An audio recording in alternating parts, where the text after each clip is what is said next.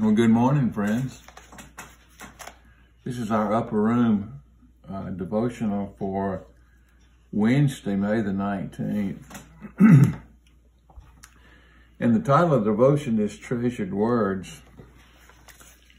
Our regular scripture reading today is Psalms 119, 129 through 136. And the focal passage is found also in the same chapter, and that's verse 130. The unfolding of your words gives light. It gives understanding to the simple. So this morning we have sent in to us from the great state of Alabama, our home state, Cindy Tanqueray Peavy. And Cindy writes to us.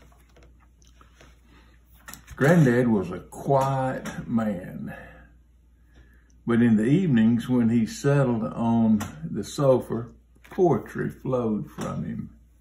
I loved to lean against his chest, my cheek on his worn flannel shirt, and listen to the rumble and rhythm of the words as he spoke. He often recited Henry Wadsworth Longfellow's poem about the village blacksmith under the spreading chestnut tree. Knowing just when to pause or raise his voice, he transported me to another time and place. I was spellbound.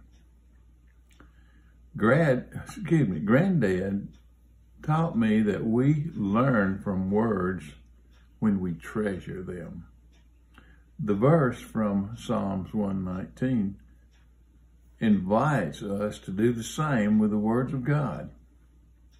As the source of all knowledge, God has much to teach us through the Bible. But the psalmist tells us that we'll miss the lesson if we skim over the words. Rather, they're meant to be unfolded. Layer by layer, word by word, we open the divine gift. We read God's word until they're stamped in our memory and the light of understanding enters our hearts.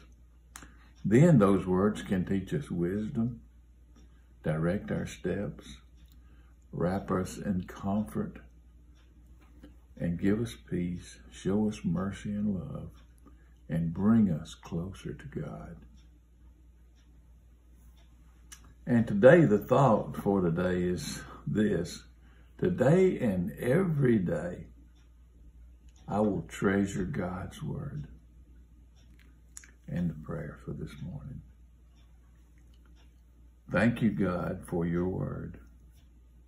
Help us to unfold it like a treasured gift so that it fills our lives and our hearts.